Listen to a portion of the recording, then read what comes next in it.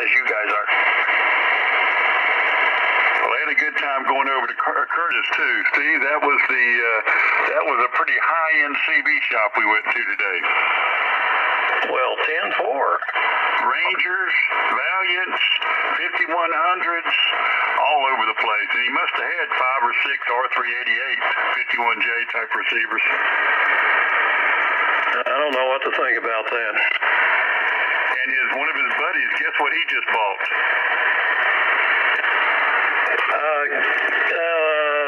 I don't know. An Apache? KW1, 12K. For CB. Roger, roger.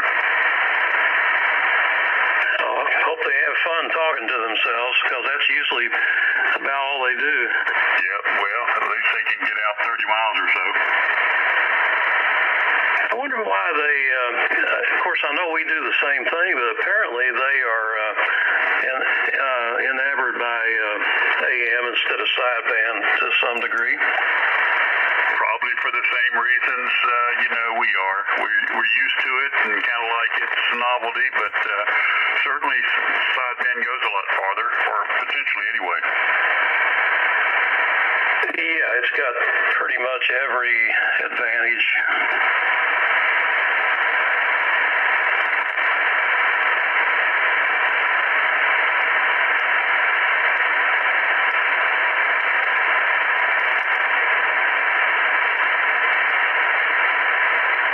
Looking around the shack here, I just found a couple more things to bring.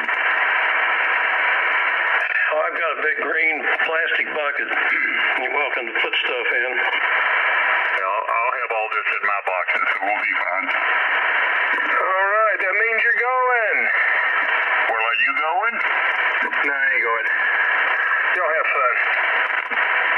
Well, John and I were already talking about going, and we were going to leave the house at 5:30, but then Steve said he wanted to go and drive, so that sort of altered the schedule, and but we'd rather go with Steve. Nah, that's true.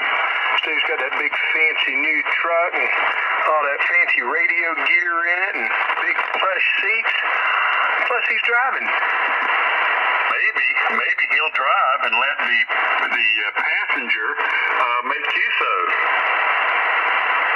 Well, I didn't plan on taking a rig. Well, you should take it just for a GP, but whatever. You'll look cool. You can listen. I thought you got one mounted in your car, Steve. Your truck. Yeah, I just kind of set it in there. It just takes a minute. Okay, well, it looked good. As always, everything Steve has looks good. Oh, this is W4JZA in Mooresville, North Carolina. Good evening. By the way, Curtis Barlow, he was very complimentary about Mooresville. He wants to do it again. Oh, well, cool. Yeah, we'll do it again. I don't know. 4 weeks or something like that, but you'll be fine. Oh, that's, what, email, text, whatever you said, Gary in the Basement. Sounds like the name of a band. Who is that? Is that the guy you hadn't visited in Hickory? That's Gary, K3OS. He's on frequency.